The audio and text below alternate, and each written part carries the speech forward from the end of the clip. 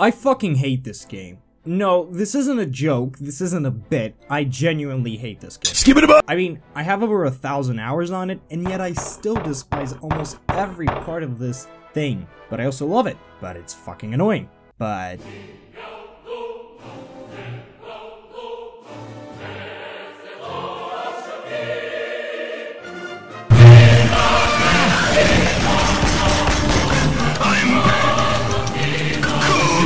Okay, I guess I should explain. Hearts of Iron 4 is a real-time grand strategy game about World War II. Weltkrieg 2, my nigga! Look, I know it gets overdone a lot, but what are you gonna do? Make a strategy game about trench warfare?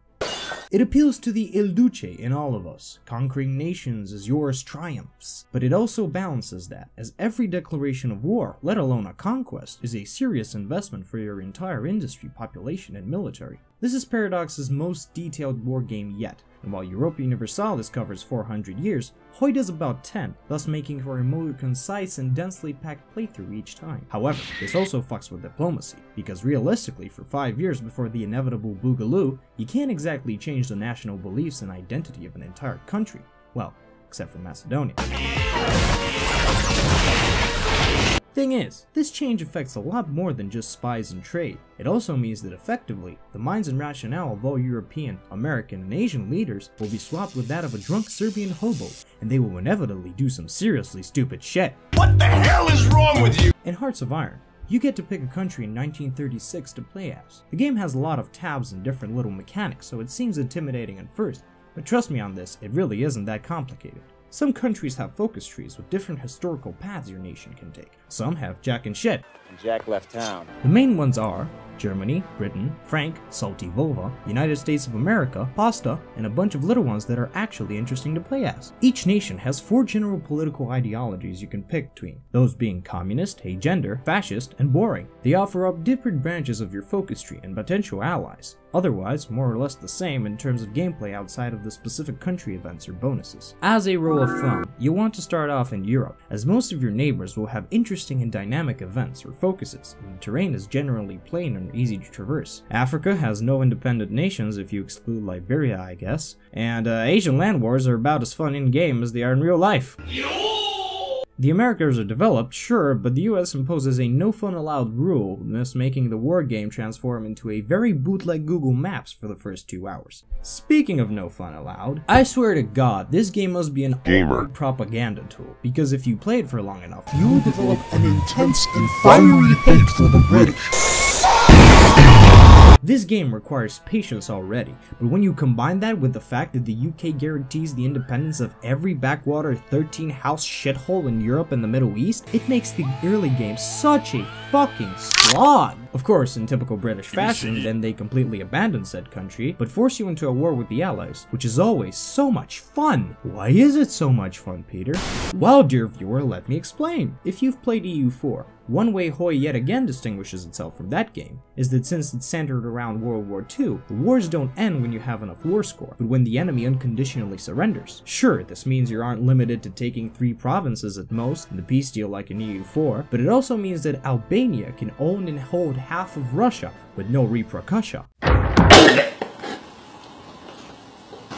Back to why the Allies are fucking assholes, if you want to capitulate them and get a peace deal, not only do you have to steamroll France, which granted isn't that hard, but you also have to naval invade the British Isles, something nigh impossible to do if you don't start off with a medium-sized navy, as ships take longer to build in this game than actual nukes. Like I said earlier, I have 1,000+ hours into Hoi, and not once have I seen the Axis naval invade Britain, so unless you take the initiative, well, have fun, cause you'll never capitulate the Allies, and God help you if America joins in. The naval mechanics in this game are really, really good. They tried to fix them with the Man the Guns expansion, but like embarking from San Francisco only to find the village people stored away in the captain's cabin.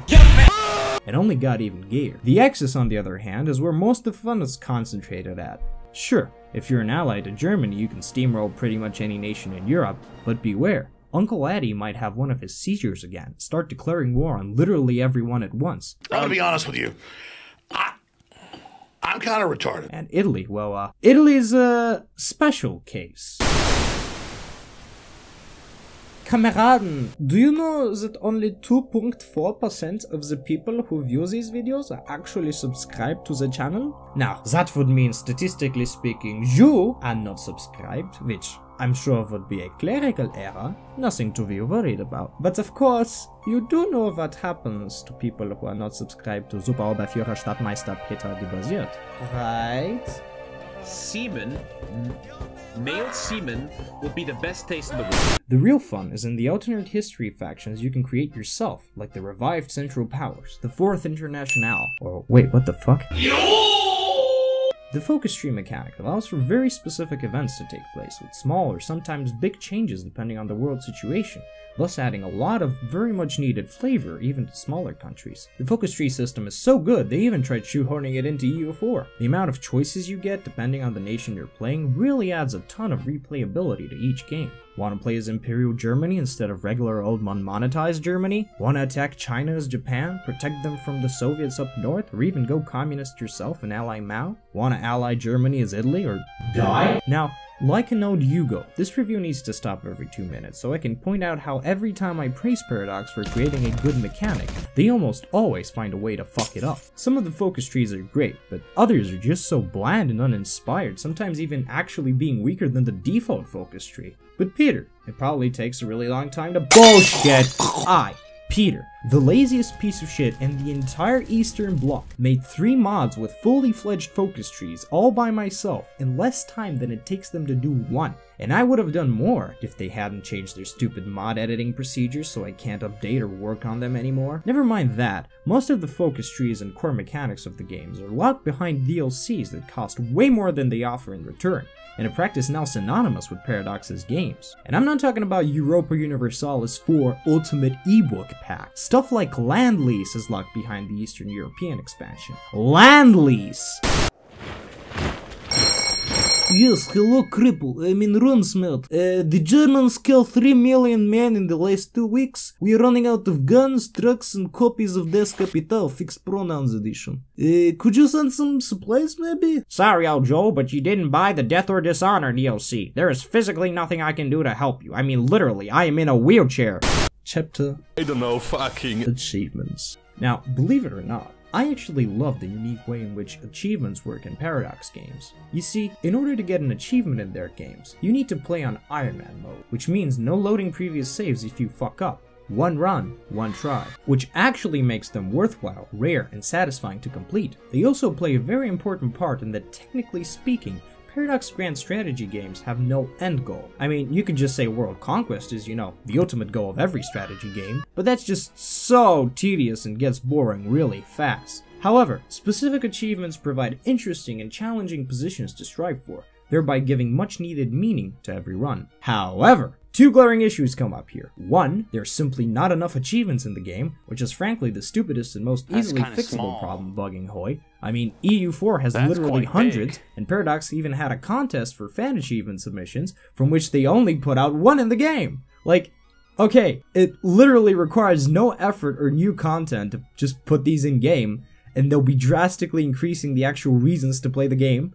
But apparently Swedish people are allergic to money or something, I don't fucking know. The second issue with the achievement system is that you'd have a run for 3 to 4 hours going fine, and then the AI would turn on Serbian mode, do some run-ending shit, like not give you territories you need for a given achievement as your ally, or declaring war on you with a non-aggression pact already signed. And these are some of the most frustrating and infuriating things that can happen to you in any video game, as it is a literal waste of time.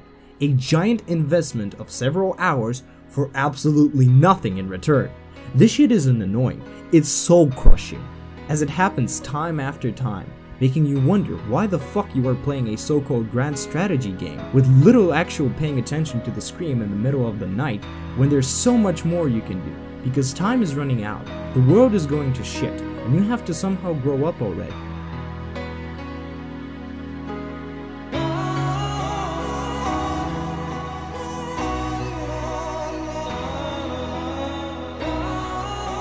Oh look, there's a Dirty Harry reference. Okay, so if I hate Paradox so much, then why am I still playing their games? Well, because the chassis that is Hearts of Iron 4 is so good on its own, and if you have decent developers you can make something really fun with it, like Kaiserreich, an alternative universe mod in which the good guys win World War I. The Entente goes commie, Germany creates the EU 60 years earlier, and you get to play as the amazing, the incredible, the man, the myth, the legend, Huey P. Long Dong! The mod genuinely gives almost every country a focus streak with a fair selection of nuanced and interesting choices. My only gripe is with a lot of the peace deals and faction mechanics are locked behind specific events, so that while you have a wide variety of fun curated experiences, in the end, each is a much less organic and spontaneous than a run in the base game. Also, for some reason, nobody builds planes, and it's very laggy past the 3-year mark. All those things aside, Kaiserreich is still the Hoi 4 experience with the most amount of content. There's always fun to be had in this richly detailed world. No, I'm not biased, shut up. I'm impressed with the technical side of this mod and the whole organization behind the team, but personally, this is too much even for me. I don't know, it just doesn't make sense for me to set a game about lowly bandits or raiders and makeshift battalions in a framework of World War II simulator.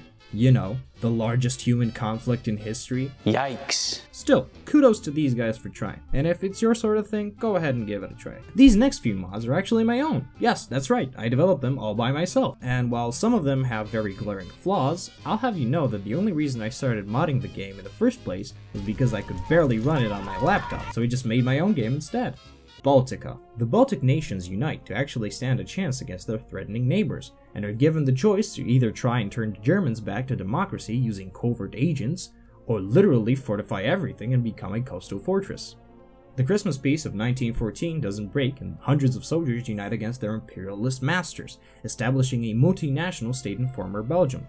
You can go full anarchist or co-rule with the Belgian government in exile. There's some other options too. Britain's Asian colonies rebel in the 1920s and win their independence after a bloody but decisive war in India and Africa. This one has my most ambitious mod to date. There were multiple focus trees planned for the UK, Egypt, Rhodesia, India, Pakistan, Burma, Australasia, and South Africa, but I only finished Egypt and Confederația Pacifica, with Rhodesia being basically done, until Paradox changed their fucking launcher and now I can't even update my own files. So yeah, if anyone can help me out watching this, I would seriously appreciate it. Alright, enough moping around, time for a lightning round. Sounds like the title of an anime is the base game, but even nerdier, actually gives you stuff to do past 1945. Haha, yeah, that's not happening.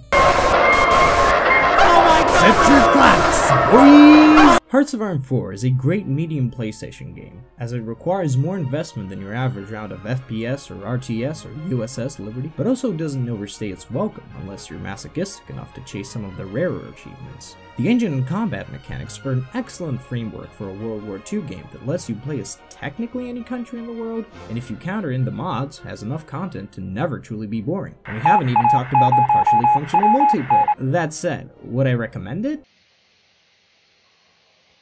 No! Paradox shouldn't be given any money until they start behaving like adults and stop putting essential mechanics in DLCs. For God's sakes, Hoi isn't even their worst example of this, but if you want to buy it so bad, then just get the base version. You can play the expansions so long as you're in a multiplayer game with someone who has them, and the countless free mods will give you all the content you'll ever need. And this sucks for me to say, as Paradox devs are some of the most devoted people in the gaming industry. People like Daniel or DDR Jake, who got hired after becoming famous for being the first person to beat the hardest achievement in Europa Universalis 4 on the hardest difficulty, regularly stream fun events with themselves, and have monthly and weekly developer diaries, which are an example of remarkable transparency in the current industry. These factors together create quite a conundrum. On one hand, you have some of the friendliest and most human developers in the entire world. On the other, some of the most predatory and unashamed marketing practices on the planet. Quite a contradiction, an oxymoron, a paradox, if you will.